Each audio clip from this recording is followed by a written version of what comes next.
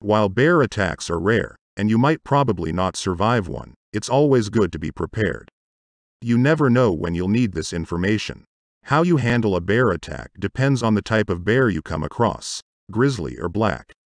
If it's a grizzly bear, drop to the ground in the fetal position and play dead.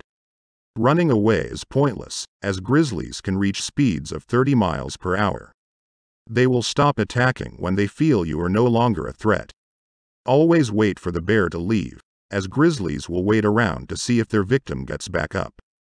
If it's a black bear, stand your ground, make lots of noise and fight back.